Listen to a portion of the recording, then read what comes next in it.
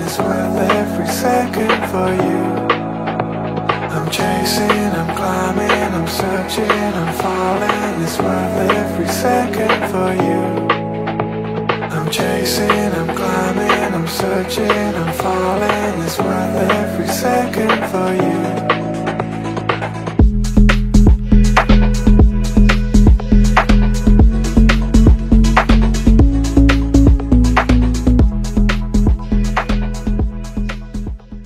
Hey guys, Matt here and welcome back to another video. It's been some time, but welcome to 2022. I have some very exciting content that I'll be releasing to you guys and bringing you more and exciting content, and not only that, hopefully better produced content and quality. I have accepted a new job recently as an infrastructure and desktop support officer, which is really exciting.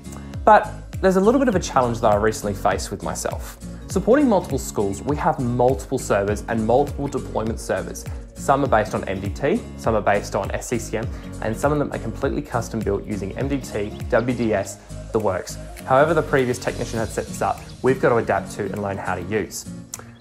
Recently, I've had to discover that I've had to buy several USB sticks, and at the moment I have a collection of them, about 30 to be precise, and I keep buying more and more. This is becoming a huge problem because it's costing me more, and as well as that, I need to constantly have those USBs and I can't just simply reformat them. So recently, I discovered a program called easy2boot, which has changed my life for the better. For example, I now have over 132 boot images on the one stick, which is absolutely insane. The fact is, I now load all of my operating systems on the one stick. You may have also heard of other products like Ventoy or something called Uefi. These are great products, however easy2boot provides an extra support utility that I absolutely love. These are called image partitions. Image partitions allow me to create an image partition file and load my installer onto that partition. What that then allows me to do is I can switch between different partitions on the drive and be able to have one single USB drive like it acts as a normal USB drive.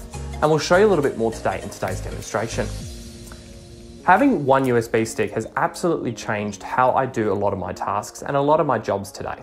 Simply put the ISO onto your USB stick, create an image partition if you so desire, and you're able to boot off like a normal USB drive. Some USB installers, would you believe it or not, actually require read and write access to when they're installing. Traditional media installers such as Ventoy or Uefi don't have that feature, and sometimes you may discover that the USB or the ISO is no longer detected, and this can stuff up your installer. Thankfully, having the installer that we have at the moment provides some really helpful, useful utilities and also some really helpful information and resources as well.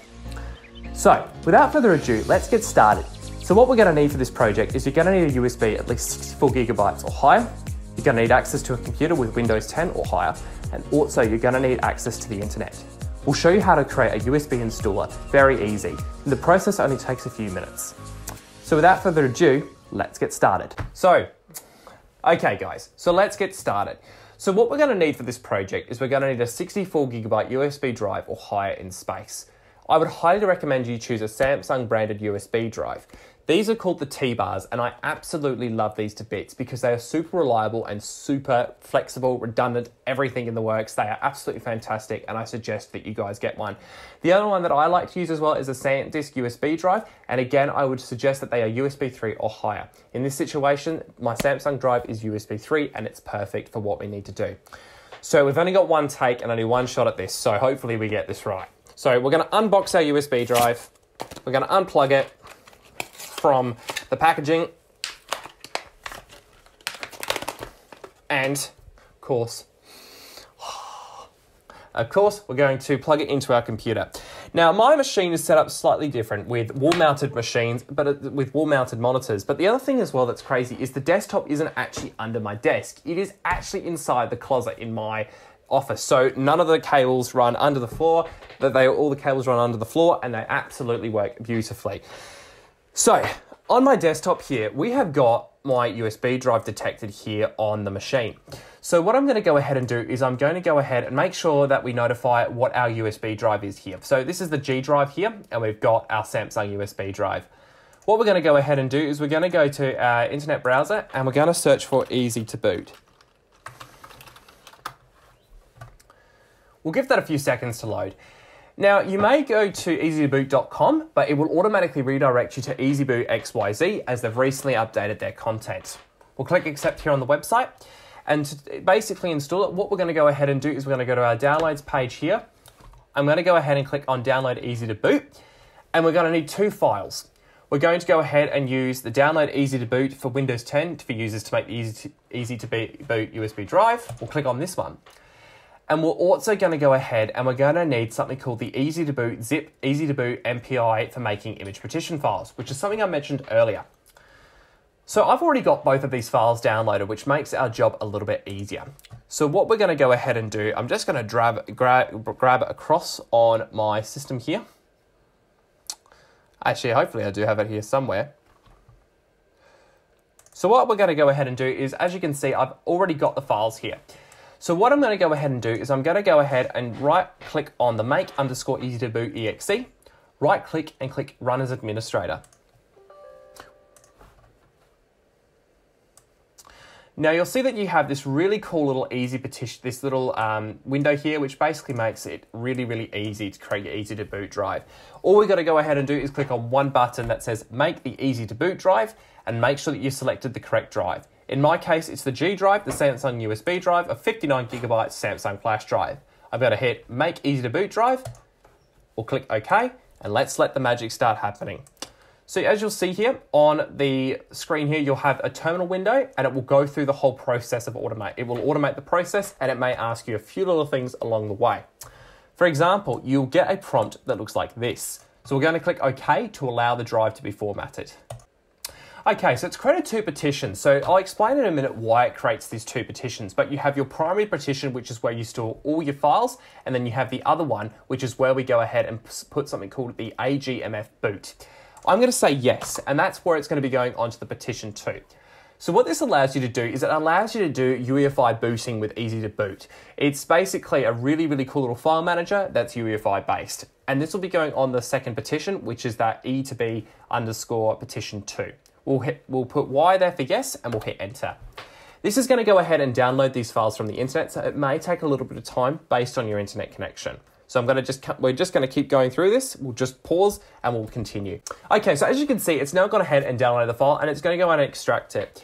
The other thing that we are going to put on our USB drive is something called Ventoy. So would you believe it or not, easy2boot actually has had Ventoy as a part of its installer and a part of the installation process. You can actually include Ventoy. And again, this is a specific plugin for easy2boot and set up for easy2boot. And we'll show you guys a little bit later about how this works. So I'm going to put in Y for yes, and I'm going to hit enter. And again, this is going to download those files. And thankfully, this shouldn't take too long. Again, it will vary based on your internet connection. So now what we're going to do is we're going to say yes to copy all of the files, and that has downloaded everything it needs. We'll push yes. We'll put Y in there, and we'll push enter. So now we're going to hit OK, enter, and this is going to go through its final procedure. And as you can see, the drive is now successfully created. So if I hit enter, you'll now see that we have 2 partitions on our machine here. We have our Samsung USB and we have our easy2boot partition 2. This now is ready to go. So let's go ahead and add a few ISOs onto our USB drive. We'll go through our Samsung USB here and you'll see how we have an ISO folder. We'll go through the ISO folder. And what we'll do is we'll add a Windows 10 image. So I'm going to go through the ISO folder, Windows 10, and I'm going to go ahead and drag in my Windows 10 21H2 ISO here. Now again, it will vary on the speed. If you've got a really fast USB drive that's USB 3, this should only take a few minutes. And as you can see in this particular example, it's only going to take about 2 minutes. So again, this is how we allow for easy2boot to boot off our ISOs. However, we are going to also allow this to use image partitions as well, and also make this compatible for all systems, legacy, Uefi, but again, based on different partitions. So we'll let that copy across. It's going to take another 1 minute and 45 seconds. 5 more seconds to go, and then the USB drive is almost ready to be used on a machine.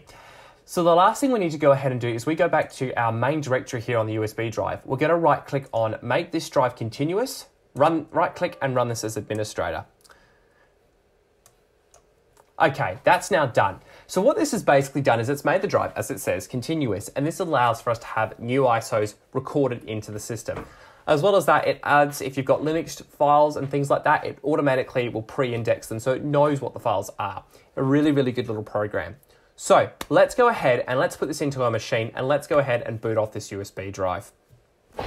All right, guys, so this is finally the moment of truth to show you guys how cool this works. Here I have my test laptop, the Dell Inspiron E5530, and this is a laptop that I use for a lot of my image testing and also use for a lot of tests with my image partitions and also with easy2boot. I dedicated this machine deliberately as I have to format the drive quite often, so I don't want to be using one of my personal machines, especially when I'm testing. So this is a perfect example of how I test a lot of the images and also as well test my USB drives to make sure that they operate correctly. So here is our freshly formatted 64 gigabyte USB drive. So what we're going to do, of course, most technicians would know what to do, but what we're going to do, we're going to plug the device into the computer. We're going to turn the device on. And we're going to get ready to boot. All Dells will be using F12 to enter the boot menu.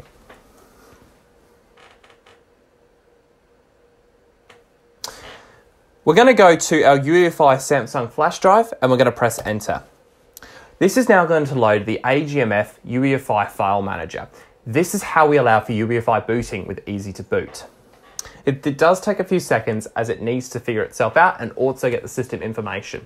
For example, this system may have secure boot switched on, so it needs to figure out that particular part. So this is our main menu with the AGMF file manager. And basically, it's a big, awesome manager for all of our files.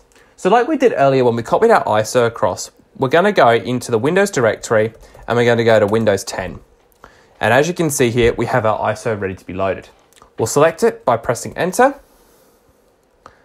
And we'll go ahead and select boot Windows from ISO as a .iso win file. We'll press enter and that will now load the drive. I'm going to select install Windows without an auto unattended. Now, easy2boot supports auto unattended, and what this means is essentially you can create a configuration file to say to Windows, okay, load Windows with the following settings and completely avoid having to manually specify settings. Thankfully for us, we use something with MDT and this is already pre-staged for us, so there's no more intervention required. This may take a few seconds to boot based on the speed of your USB drive and also the speed of the USB device, the USB hub on the actual device itself. For example, this is a USB 3 port on this machine. This is a dedicated port here for this laptop. So this shouldn't take too long to load. Okay guys, so with our image partition freshly ready to go, we're going to go ahead and load it now. So what we're going to go ahead and do is we're going to go back to our main ISO directory here, and we're going to locate a program called switch_e to b. I'm going to right click on that one and hit run as administrator. We'll then go ahead and select yes. And in a few seconds, we'll be prompted with a box that looks like this. This is a menu that shows all the image partitions that I have got prepared. I'm going to go ahead and double click on the one that I want to use. We'll double click, we'll select OK. And then in a few seconds, we should see that this drive automatically closes and opens up. So let's go ahead and reopen up the File Explorer. Can you see here now how we have a new image partition? This is now a new drive. So essentially, the two drives that we had a minute ago have now disappeared. And this appears as a normal, regular USB drive, like you'd have in your machine. So let's go ahead and let's boot this up on our test machine. Okay guys, so like we did before, booting off our USB drive, we're going to do the exact same process. I'm going to turn the machine on and get ready to spam F12, so that way we can open up the boot menu. Pushing F12, we're now going to go ahead and load up our image partition. So basically what we're going to do here now is I'm going to select the Uefi USB, press enter, and this is now going to go ahead and load that image partition. Now the screen looks a little bit funny here, and that's totally normal behavior to see with easy2boot. It's based on how the partition was made, but this still acts and boots as a Uefi partition. Some machines have a habit of doing this, but that's okay. This will still normally boot up into the Windows installer or whatever your boot media may be. It will still boot, it may just take a few extra seconds and it may look a little bit interesting, but don't panic, it will still be booting. In a few seconds time, we should hopefully see that the Windows installer screen comes up on this machine. As you can see, it's gone ahead and done that. So we now know that this is booting correctly. So again, just give it a few seconds as this may take a few seconds to load and look a little bit interesting, but it totally works and is up and running correctly. Anyway, guys, thank you all very much for watching this video. Do like and do subscribe. Share a comment in the comment section below, and we look forward to updating you guys really soon. Thanks all for watching, and we'll see you next time.